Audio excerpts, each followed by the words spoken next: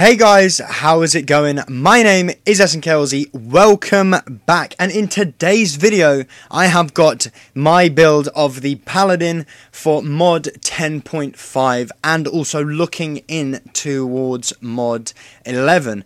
So what I've gone for is, I've gone for all this item and gear and stuff like that. So I'll show you what it is and we'll go into depth more on top of it. So I've got the Brynjar's Demise, and as you can see, you gain 2,000 power if your defense is higher than your power, and then vice versa. So obviously we're pushing quite a bit of power, and if I can get that higher, then I do get an extra buff for the defense, which will be great. Then I have the Warborn Gladiator chest. I also have the Warborn arms and the Warborn feet. So this is all completely viable for the PvE. I just have it on because I like to do PvP as well. And it works out really nice when you have the stats of power, defense, deflection on the chest. Because you gain a ton of that. Power, recovery, defense on the arms. And also the power, defense, deflect on the feet itself. So the main hand and offhand I've gone with are the Twisted set. The relic weapons are good for the Oathbound Paladin, but looking into mod 11, the new sets look a lot better for our support builds, and that is exactly what we are. We're going in the long run side of it. Then we look at the artifacts. So no matter what, hands down for me, Paladins should have the Sigil of the Devoted. The reason being because it generates 100% of your total action points over 15 seconds.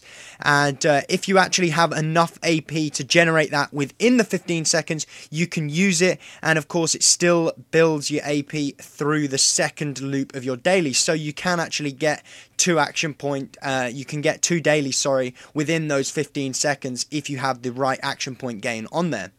Then we're going to go with the Sigil of the Oathbound Paladin because you get a nice maximum hit points. You also get power and AoE resist. So the power and the maximum hit points are the nice ones that we want. We're really trying to push that. You'll find out why in a bit.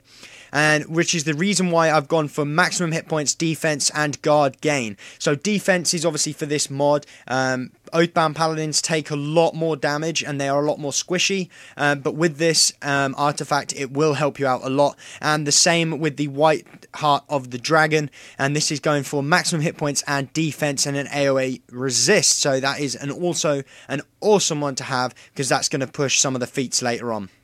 Now, regards to the artifact set, what we've gone for is, that's right, we haven't gone for a set. For you guys who don't know, I've recently changed my build. I've gone for the Greater Lavender's Cloak, which gives you those 8 action points. We do lose out on the action point gain, but you do get 8 armor class. Sorry, I think I did say 8 armor gain, which is wrong. Action point gain. So you lose out on the action point gain, which is about 4% every 3 seconds. But now we gain 8 armor class. So that is going to help us out with defense as well.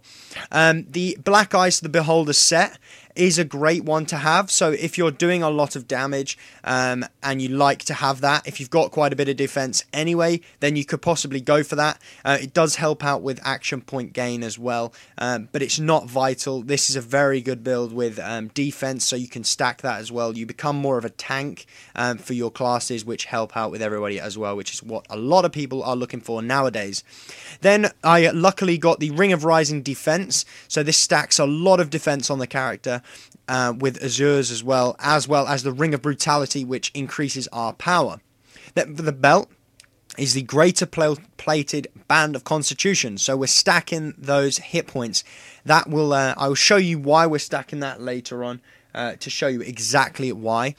And then I have the Greater Everfrost chain coat and the Greater Everfrost pants as well. So of course we're all wanting to get into those Fangbreaker and Master Svordborg, and these are the reason why.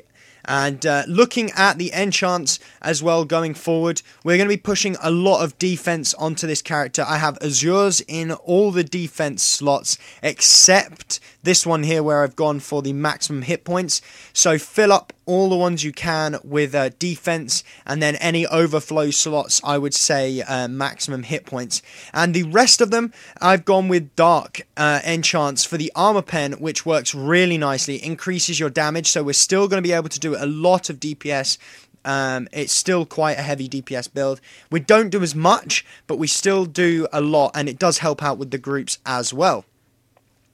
Then we're looking at the stats themselves. Oh no, go back, sorry. Whoa, missed a massive thing here. So, the armor enchantment slots are the Transcendent Shadowclad, and the armor, the weapon one, is the Transcendent Lightning. So, of course, you guys know that there's going to be weapon enchantment changes in Mod 11, and we are pushing that, the Transcendent Lightning. That's what we're going for. We're going to try that one out. I might change it to the Fey Touch. I'm not sure yet.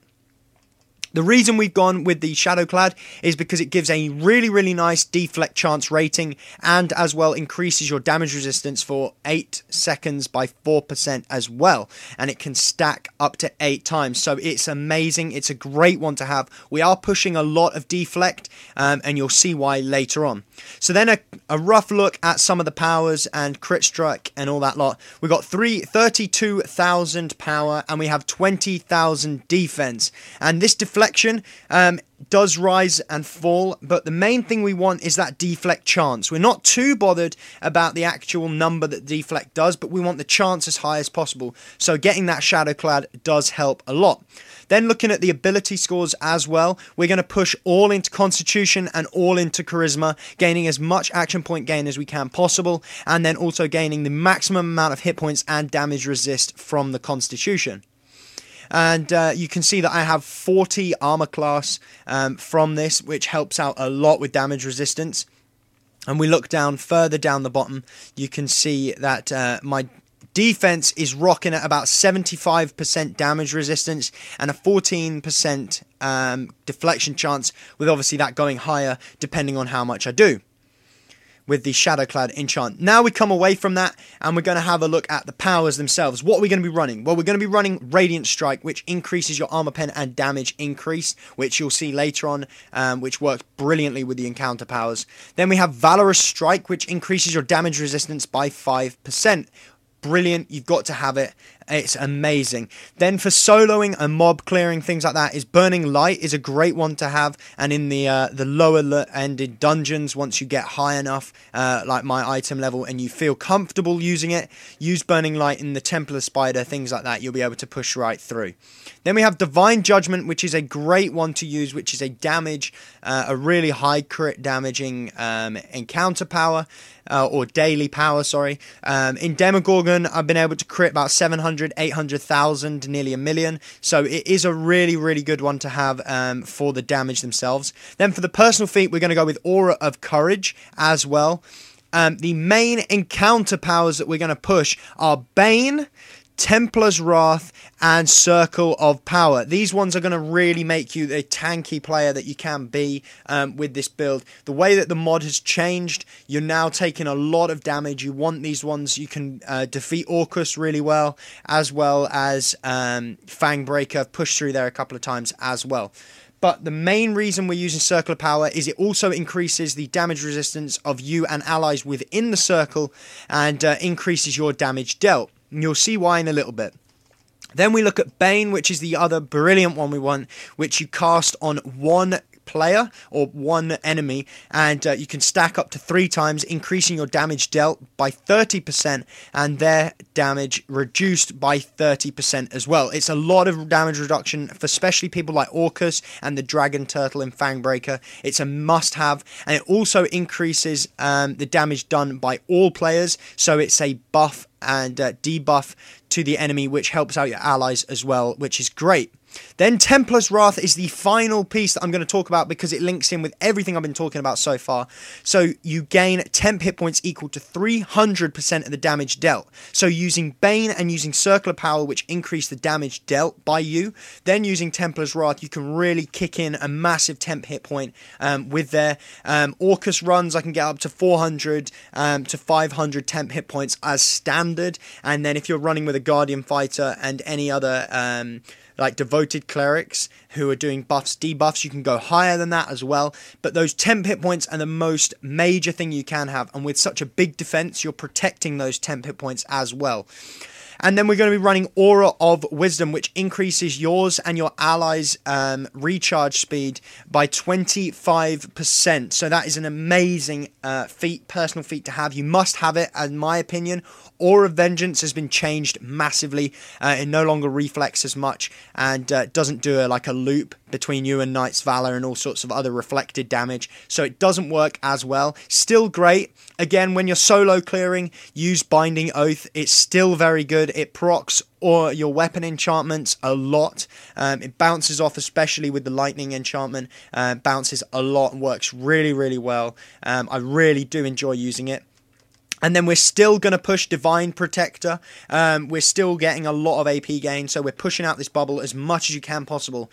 And the vital piece in this change, the Divine Protector, you redirect 60% of the damage you would take to yourself. So originally, it used to be 100% of this, and for a long while, then they changed the amount of time it took, and now they've changed how much they take. So the friends, your allies in the group can now take damage while this is up, which is unfortunate, but you'll see something later on with the boons and the feats, which I'm going to make help you keep them alive longer as well.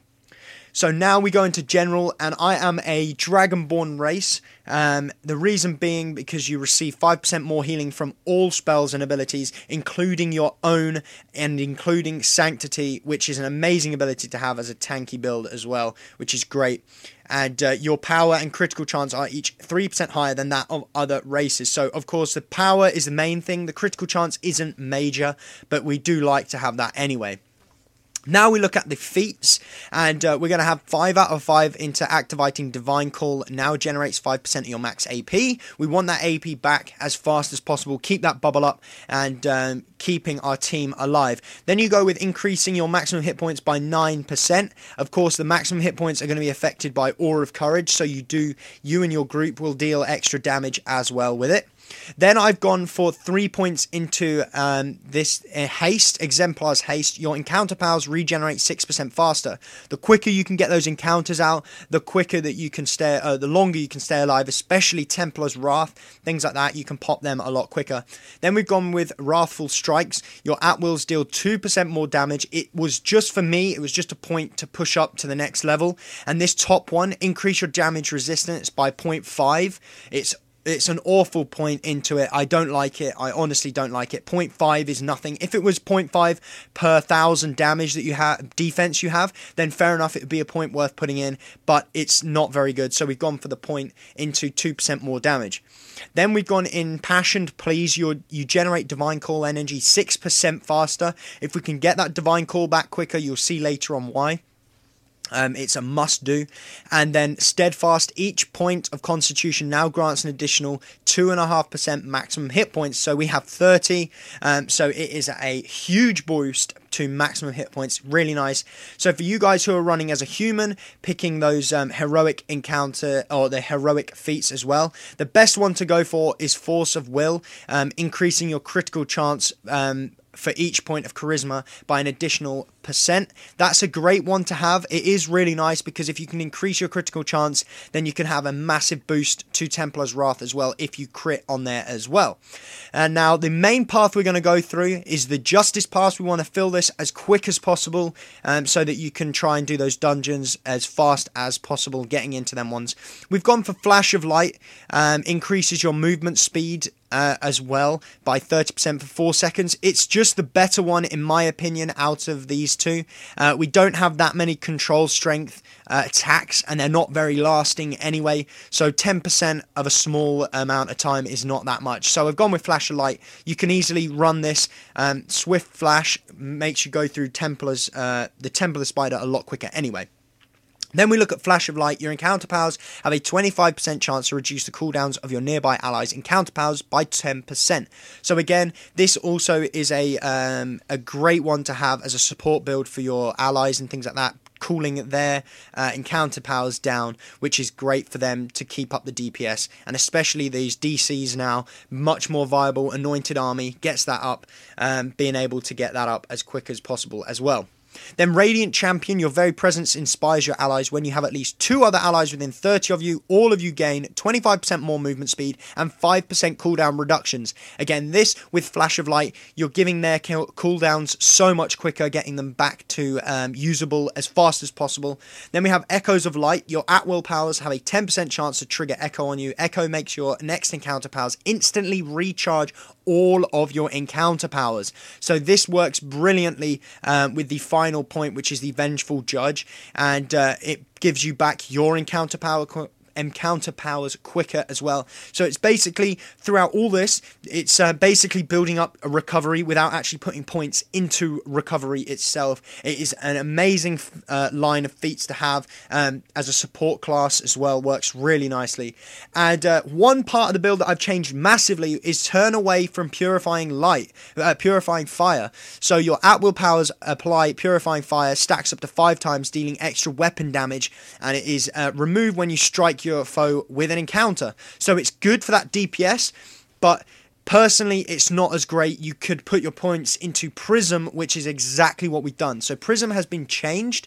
The heal over time effects do not trigger. However, Rousing Warmth, which is a boon, which works perfectly with this, procs it and it bounces off you, and it also works brilliantly with your Sanctity. So once you heal yourself in Sanctity, this bounces off and heals allies as well. So it works beautifully, and it's such a great build. Especially the reason being is because the bubble or the Divine Protector itself has been changed. So that 40% that your allies are taking, Prism now effectively heals them up, that 40% that's damaged, so you heal as well, helping out your group with that final bit. So that 40% that you can't protect them from, you're getting the heals out to help them, sort of protecting them, but you're healing them up as well. Then the final point is Vengeful Judge. Your Divine Call now also applies Judge to yourself for 10 seconds. Judge increases the damage dealt by 35%, as well as reducing your cooldowns on your currently recharging powers by 35%.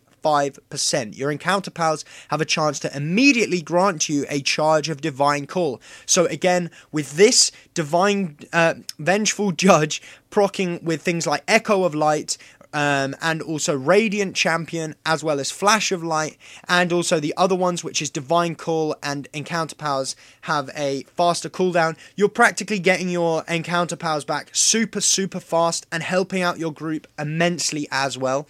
And the final path is the Light, and we're going to go with Gifts of Light. You heal for 10% more, so this is going to help when you're actually taking a lot of damage, especially in things like Fangbreaker, when the Dragon Turtle starts stacking up his Wild Slam, and you're taking some worthy hits on you.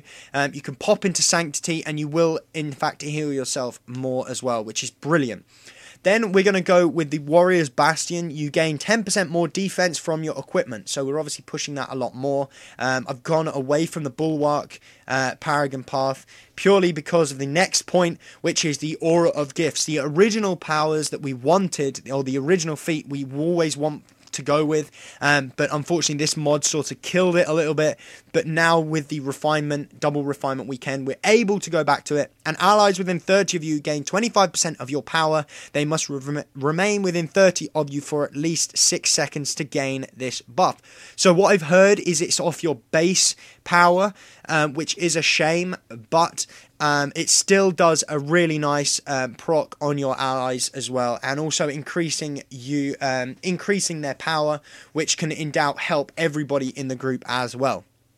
Now we're going to look at the boons. So a lot of you may not have done the Storm King's Thunder, but I'll give you an idea of what you should be pushing for. So I've gone with Control Resist, because as a Paladin, once you're on the floor, you are taking a lot of damage and it's a lot harder. And this is Lifesteal Severity, so I've been over this a couple of times in a lot of the videos. Don't go with Severity if you haven't got Lifesteal. Don't bother. Severity is how much health you take back, not the chance you have to take it back. Then we're going to go with 400 incoming healing and 2% Everfrost resist over the 400 stamina gain. the incoming healing is more beneficial to me as a character in the build that we're running. We don't need that much heals. We need the more heals than the stamina gain, because once you're in Sanctity, you can't do anything. You can't fire off encounter powers, you can't use your at-wills, you can't use your dailies, nothing. You are pretty much vulnerable in your Sanctity. If you're going down, you're going down. So it's a good one to have Sanctity, but it's hard. I'd rather stay out of it. You can stay alive through without it as much as possible. Then we've gone with Chance. When taking damage, you gain 2,000 bonus damage on your next attack. Icy Wrath, it is a good one to have. Still procs nicely with some DPS. You gain recovery based on how much stamina or guard gain you're missing. As I say, I hardly go into Sanctity, so much of my stamina is as high as possible, so I'm not going to gain that much recovery. And we go with Glacial Strength. Your maximum hit points is increased by 3,200.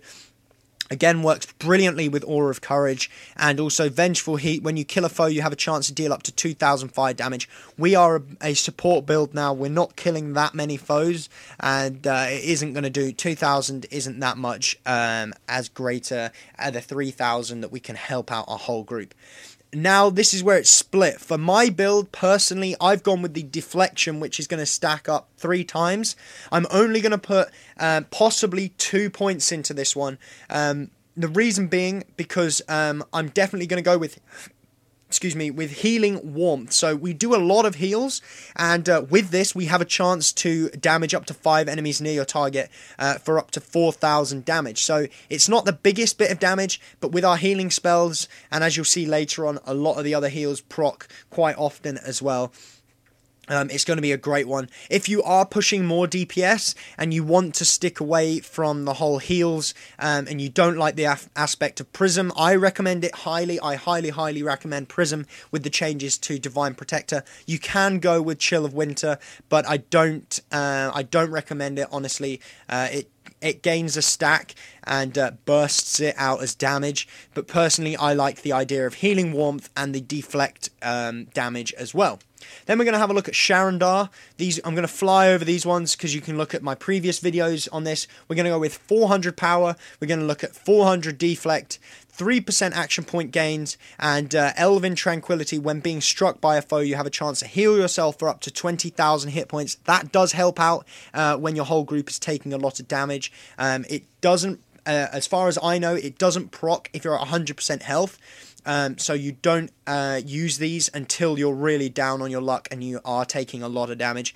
Then we're going to go with Fey Thistle. When you deflect an attack, you deal up to 3,000 damage to your attacker. So of course now we're doing about 8,000 when we deflect from the other one in Storm King's Thunder. And with the Shadowclad enchantment, it procs brilliantly. It works really nicely. Then we're going to go into the Dread Ring. We've gone for all the top class, which is 250 power and 250 movement, 400 lifesteal, over 400 regen. Lifesteal is obviously inside battle, regen is outside, which kind of sucks. Then you go with 3% deflect chance, then Enraged Regrowth. When taking damage, you have a chance to heal up to 20,000 hit points over a few seconds. After this effect ends, you have 4,000 more defense. So again, defense stacks up really nicely in there as well. Then I've gone with the Burning Guidance. Your healing spells have a chance to burn enemies near the target for up to 2,000 radiant damage. So again, this works perfectly with Prism, and once you pop into your Sanctity, if you ever do go into it, it procs brilliantly. And if you have a DC in there who does occasional heals, or you have another Paladin who's a Healadin, then this works amazingly, and you can see that burning light flashing up constantly. It's a really great one to have. You are doing a lot of damage off of that as well, with your Prism and your Divine Protector and Burning Guidance work brilliantly together.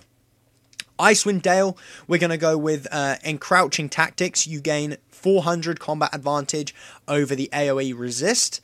And then we go with 400 incoming healing. We go with 400 recovery over the crit severity, because we're not often critting that high. So we might as well take the recovery when we can take it, because that obviously increases your AP gain.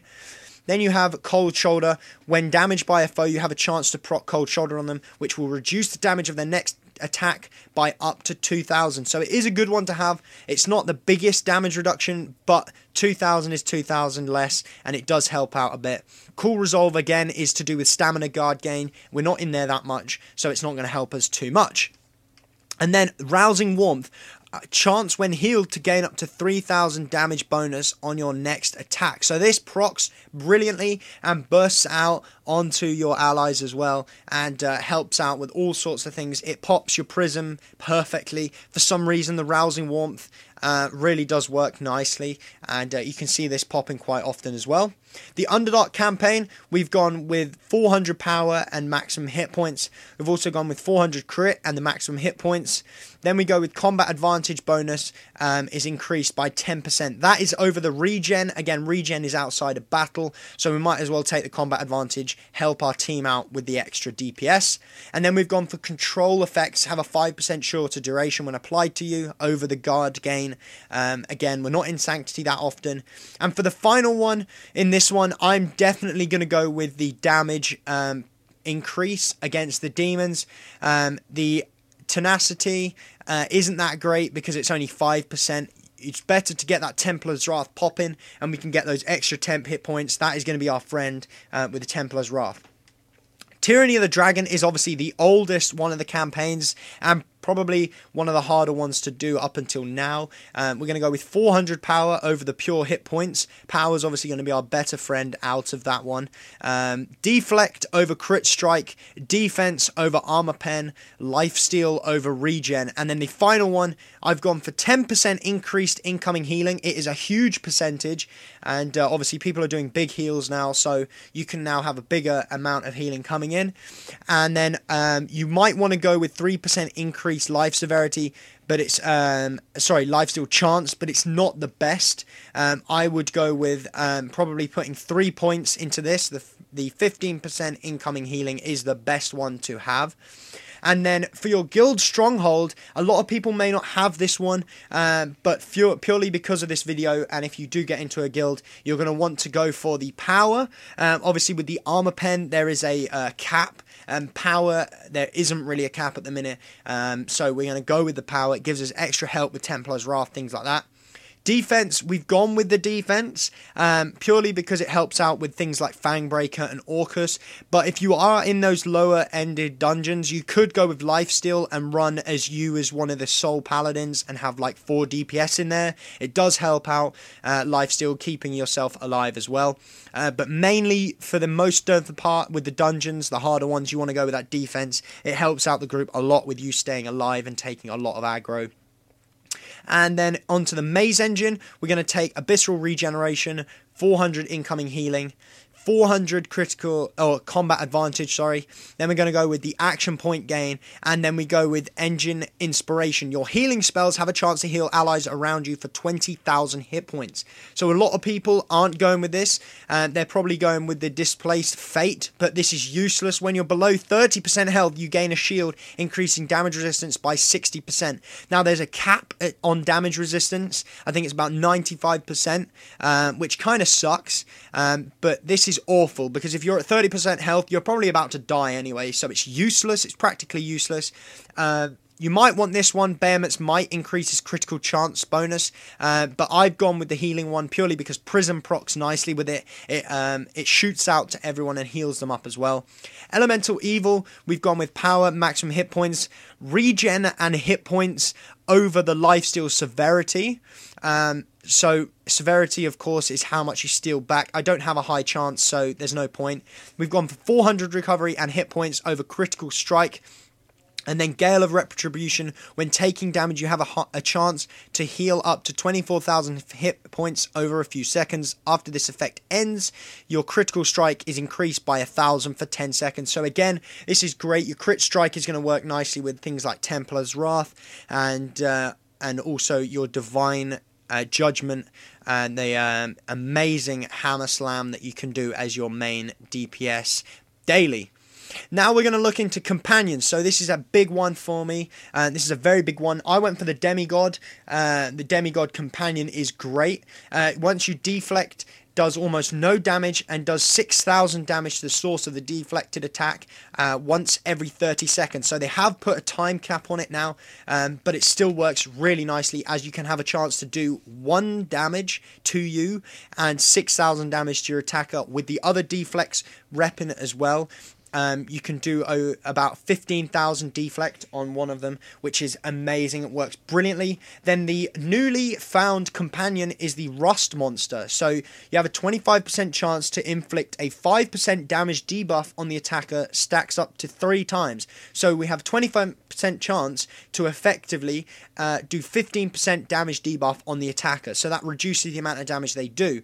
And now when it's equipped as well, when you have it actually equipped to your character, it works brilliantly. So grab your target's foe equipment and reduces the damage done by the target by 8%. This is one of the active companion bonuses, so it's like a power it uses.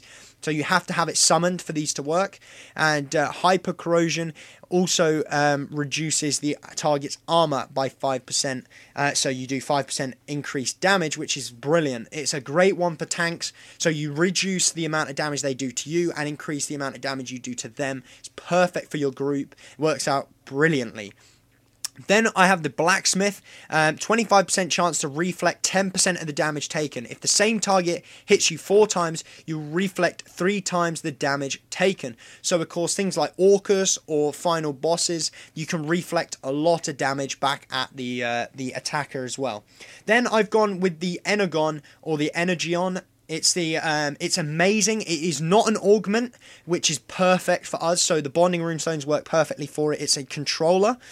And so what it does is it increases your maximum hit points by 5%. So it's not the best thing to have, but the power itself on its active, once you're in battle, you generate energies, and then once you leave battle, you gain action point for yourself. So again, AP gain is a vital thing. It's unfortunate it's not inside a battle, but you can have your Divine Protector to protect everybody just before you can be able to get your procs up and things like that. As well as a Defender, which is the Earth Archon. He's great. Increases the damage against targets by 6% when you are at full health. So with the Divine Protector and with our Templar's Wrath, hands down, most of the time, probably 99.9% of the time, we are at full health. So we're going to be doing an increased amount of damage. And it's just a great one to have for our characters. Other ones that I used originally were the Yeti. So if you guys have the Yeti, still great companion to have. It's definitely one to have. Stacking Archons is another great one to have. I had the Air Archon here, as you can see, and also the Fireball Archon as well, which is a great one to have as well. Then we're going to have a look at, I'm sorry, I just jumped out of there. We want to go on to mounts. So definitely for me, daily power grants 15% of your total action points over 10 seconds. We're still trying to push that perma bubble. It's not going to be the original perma bubble, but it is up as much as possible, and still the bubble build. The other one to have is 2000 recovery, which of course is going to help out with increased encounter powers, the cooldowns on them, and also the action point gain. But the primary one we want is the action point gain itself. It works really good with some other of the parts in this insignia. Then we look in the stables. Shepherd's Devotion. When you use a daily power, receive a buff. So I received 1,500 defense, deflect, and movement, and increases your power 5% of your power for 10 seconds. So it's insane. It's amazing. Once you get that power up really, really high, you can really stack some of these big bits of defense. And then the Artificer's Influence. When you use an artifact, receive a buff. So of course I have mythic artifacts, so every minute I'm gaining this buff. It's not brilliant that it's every minute, but it works amazingly. Partly the fact that I'm gaining 1,500 recovery, which in turn activates action point gain, and then we're gaining 1,600 action point gain anyway. So it works perfectly for me. Champion's Struggle is a nice one. It does help out if you take a big hit from Orcus. It's not going to save your life, but it is going to help. As well as Protector's Friendship. When your companion attacks, you gain power and defense. So again, this one, Champion's Struggle and Gladiator's Guile, I am looking to change them, but when your companion attacks, you gain power and defense. With the bonding runestones and the way that they work, it's going to work out brilliantly as well. So the main one we want to change is Gladiator's Guile. So move faster when your stamina is low, regen stamina when it is low. So it's vice versa. You don't move as fast when you have low stamina, but you move faster when you have high stamina, and you gain that stamina back. So if you have to go into Sanctity as a last resort, then you will build it back faster as well. So it works out really nicely. It's a brilliant set I have. I really like these two. These two work hand in hand perfect together. It is really good. So now we're going to have a look at how it works and how it possesses its powers. So Binding Oath pops, you can see that we're sort of doing 5,000 with that. And these are about 5,000, maybe 6,000. That's just without using any of my other stuff. Once we use the Radiant Strike, and then we proc with the Judge itself, and then use Burning Light, we really start to see some of those big numbers. We're getting 8,000 for that as well. It's a big boost. It is quite a big boost. And Templar's Wrath, you can see I'm gaining 199,000 temp hit points from that, just from these guys here. So if I was to do that in a dungeon with allies, for some reason, and a great reason on this build, it does proc. Templar's Wrath procs off allies as well. So I'm going to be showing you some gameplay of me in the end. And recently I've done a dungeon, and it really helps out if you have players who are close. So if you have a lot of great weapons fighters, it does really well, because the Templar's Wrath procs off of those guys as well. So you can really start boosting it. So you can see I've got 200,000 off that as well. And Ring of Brutality procs as well, which is great, and we can really start to rep out some of that temp hit points. But as I say, you can get up to 400,000, 500,000 temp hit points off of this character. It's great. It is a really nice build, and with the gear that I run as well, I can do PvP, and it works brilliantly in there as well.